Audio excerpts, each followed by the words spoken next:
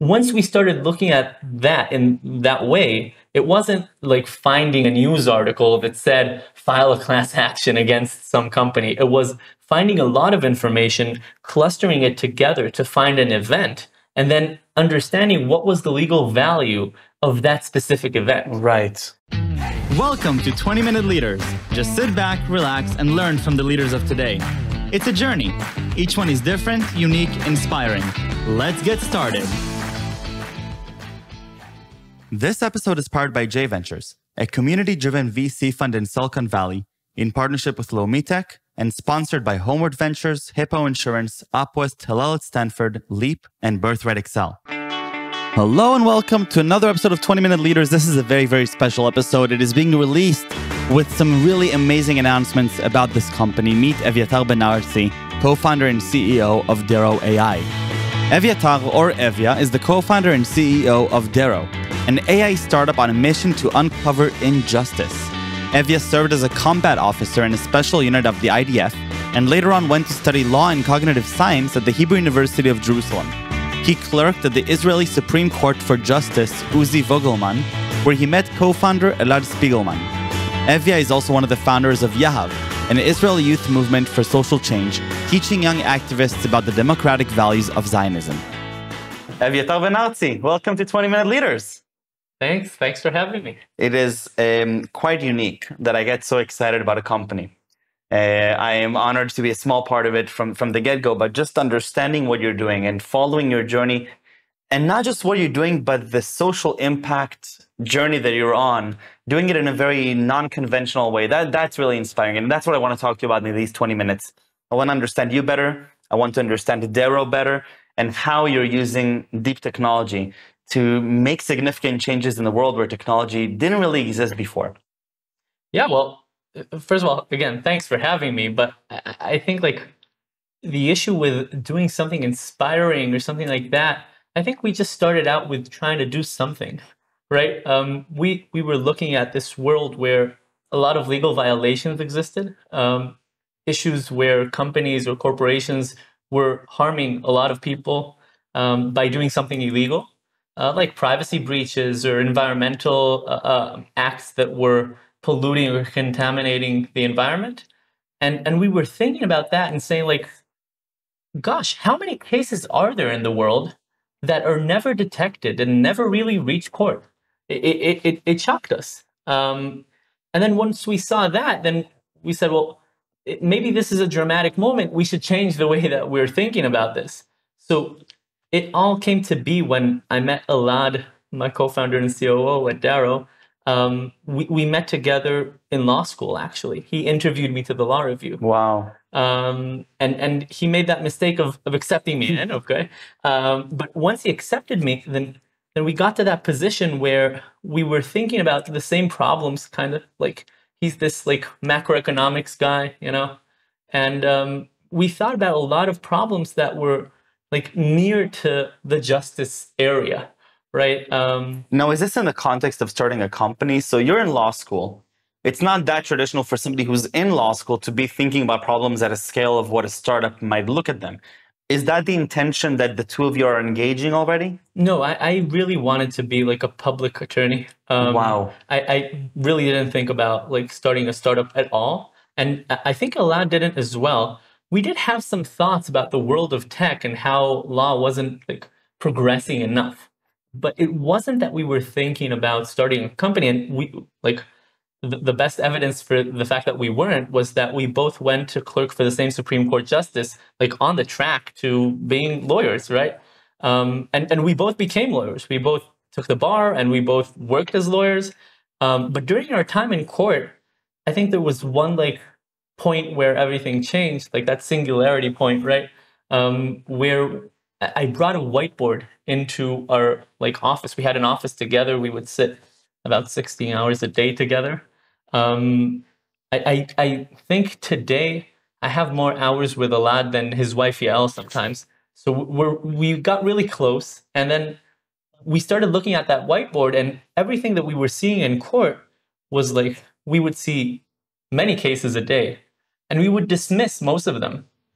But on the outside, when you just sit on a break and look at your phone, you're like, There are a lot of legal violations. They're untreated. They don't get to court ever.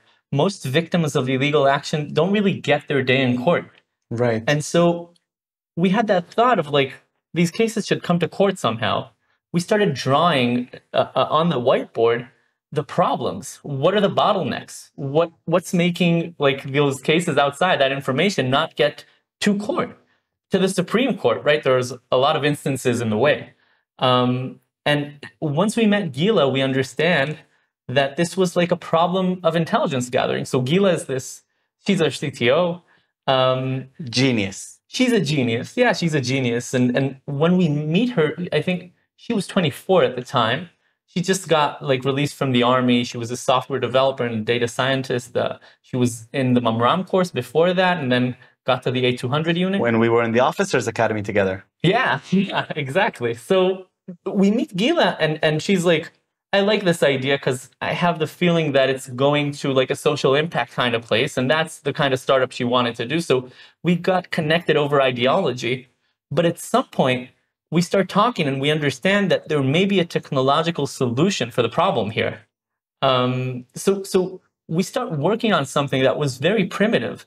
But it was this data pipeline that allowed us to find new information about cases that were never brought to court. Right. And when I mean a case, then the first thing that we saw was like this huge data breach, a massive data breach in Israel that just no one sued over. So why is that? How do you explain a situation? It's 2021. All of these tech companies, they obviously have all these personal information about us. There's no real control over how they're being disseminated. And we're observing that we have data breaches. And obviously this is illegal.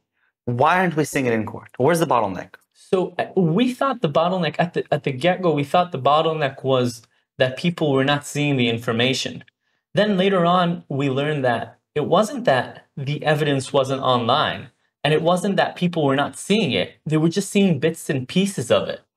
The problem is that you don't have like, no one's shouting at you a coherent factual story saying, this company had a data breach in this state, and that's wrong because of that law, and therefore it should be sued. There's no information like that out there.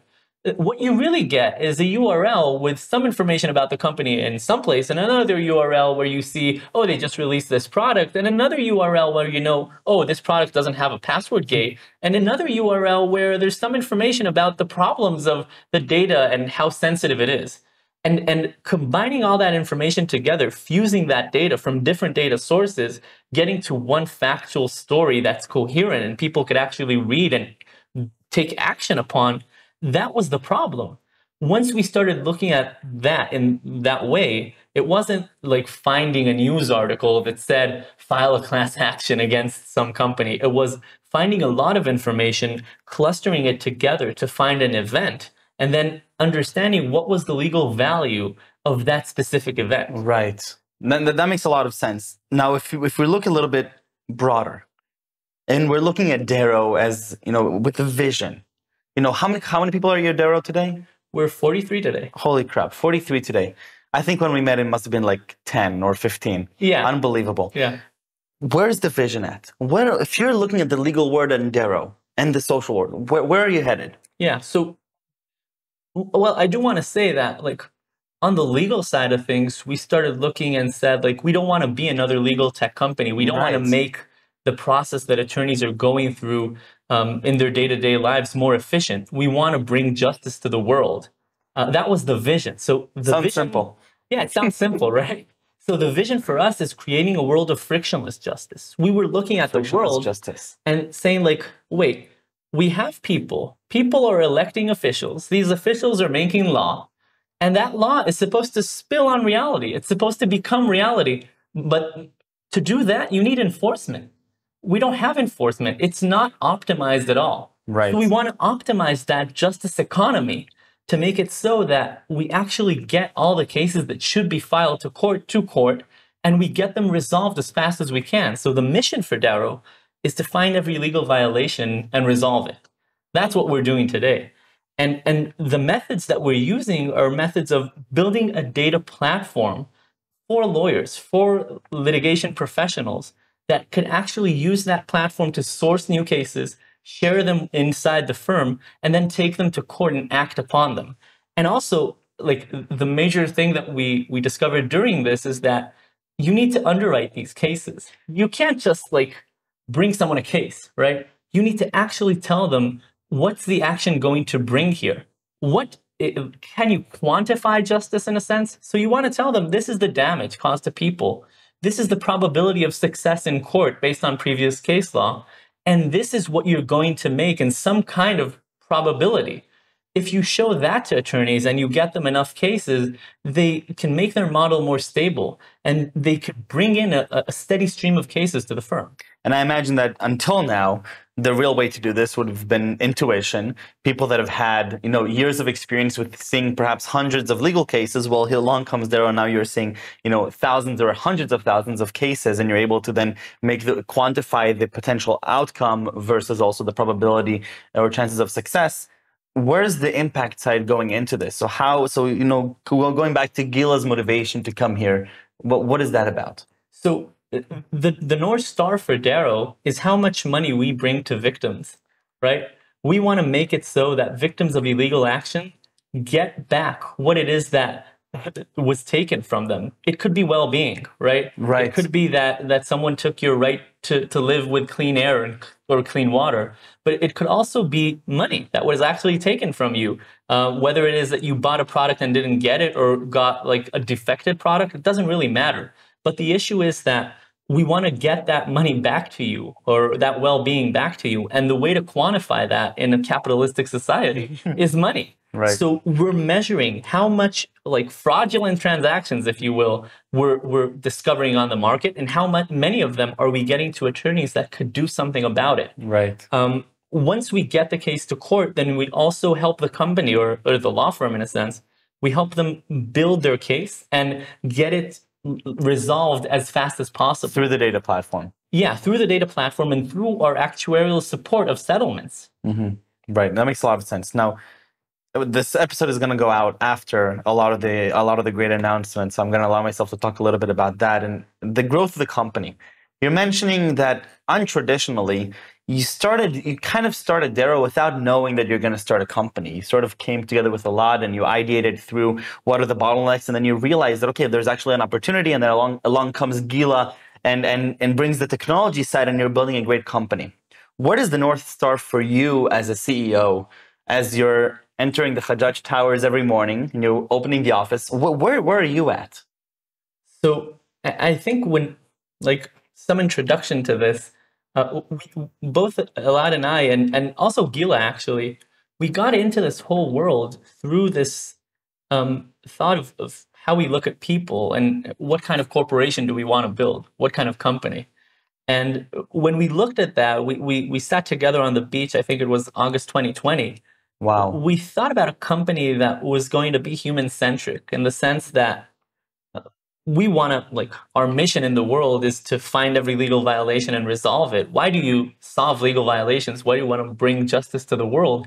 It's because you think that with justice, people could be themselves, could be whoever they really want to be, and be the authors of that life story that they're telling. And we thought, well, we're going to do this in the outside, right? We're going to help victims of illegal actions resolve their problems and live the life that they want. Tell their story, but we also want our employees at Darrow, we want Darrowers to tell their life story. And in that sense, I think my mission as a CEO is to make sure that the employees at Darrow are 100% into telling their own life story. They're authentic, they bring themselves to the place of work, and they live a life that they're happy about. If that's true, then I think everything will be true. Like sales, marketing, we'll get the number of cases that we want. Production would be good. R&D would be good. Engineering, everything would be amazing if everyone at Darrow were feeling that they could be their real self and they were on this dramatic kind of journey into their lives. And all those journeys combined, all those stories are the Darrow story in a sense. Right. Our stories are our story. How do you measure that KPI? How do you go to sleep at night knowing that I am building a company whose culture is human-centric, bottom-up approach for justice within Darrow?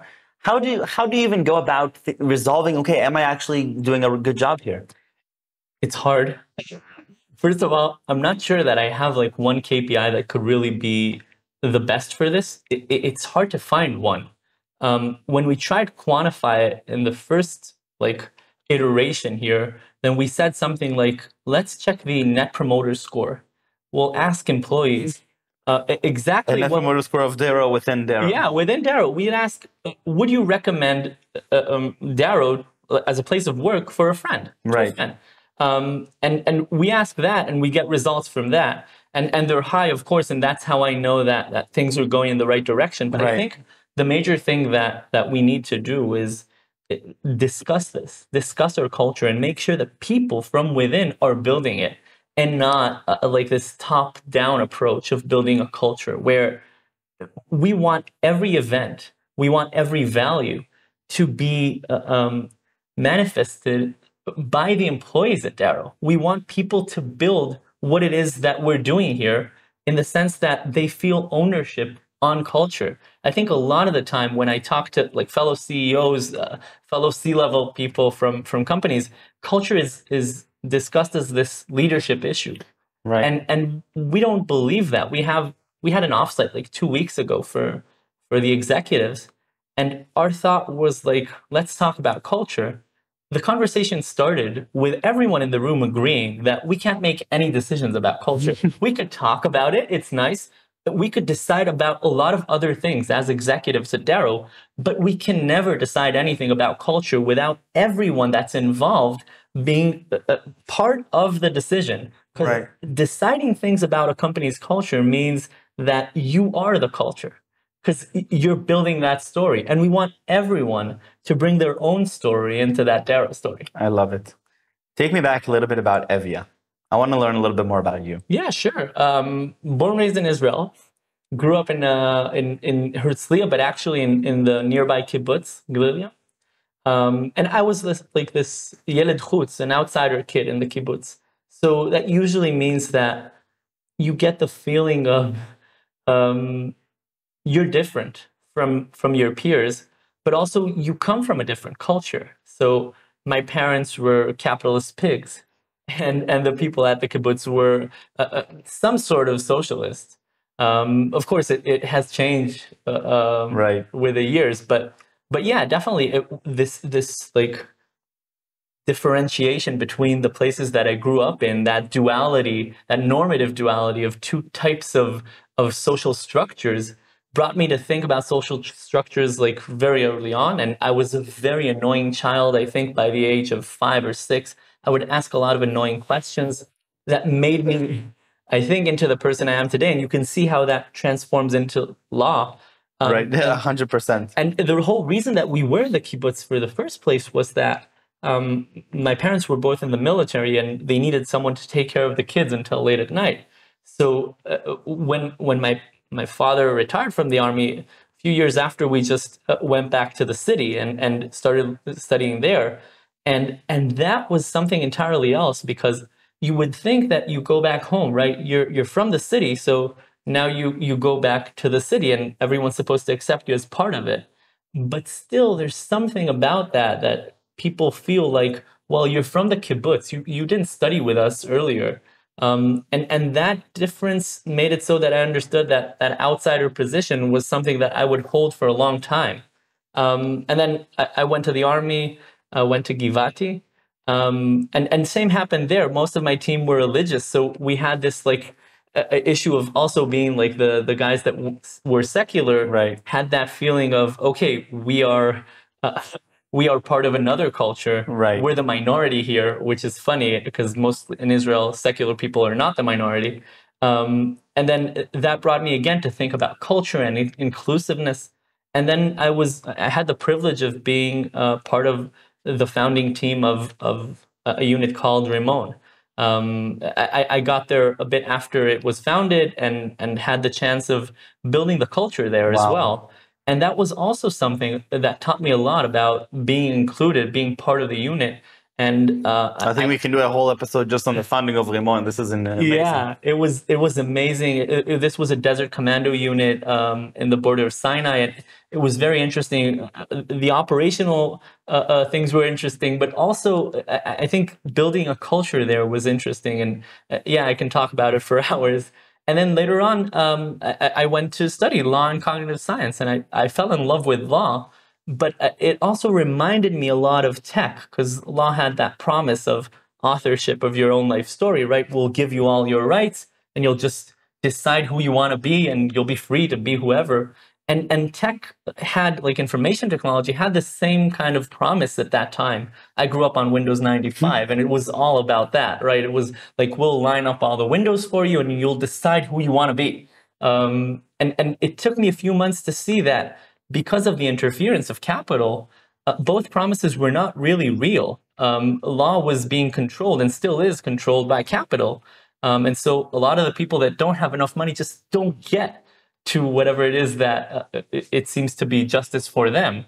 There is this justice gap, which is a capital gap. And the same goes for tech. Like tech had, like for most companies, they had these consumer propositions which were amazing, but during the life of the company, capital starts interfering, and then the proposition changes a bit and shifts from helping the consumer and the user be empowered to changing their life in a way that was controlling and not giving them the authorship of their own life story. So I thought of ways to mitigate this, and after 2 years of researching, I found a lot, and he helped me take it to a different place. And I think that's how we got to Darrow, in a sense.